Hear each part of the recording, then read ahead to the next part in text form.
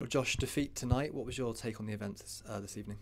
It's frustrating. We didn't start the best at all. I think we wasted the first 45 minutes going a goal down as well.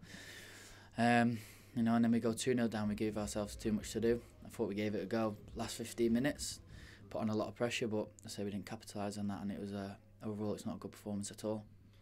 There was lots of possession. I think 65% or so. Good moments towards the end. Maybe just hard to break them down. Yeah, that's the way that they are, hard to break down. They've got some big boys and they defend very well, but we gave ourselves too much to do. If you go in the last sort of 20 minutes with 0-0 or give ourselves a chance, and we didn't do that. The 2 goals were very poor from our point of view, so we'll definitely look at them and go again.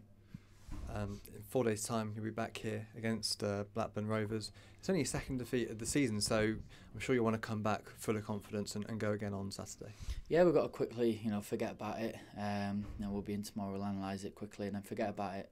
We've done very well over the course of the season so far, putting some good performances. So we're still a good team. It doesn't change overnight. Back at Ashton Gate on Saturday, hopefully we'll get the 3 points and a good performance. And we've seen reactions from this squad before, so full of confidence that you'll be able to come back in good form? Yeah, full of confidence. Like I say, we've got a lot of quality in the dressing room. Just because you have a bad day doesn't mean you're going to have another bad day in the next game.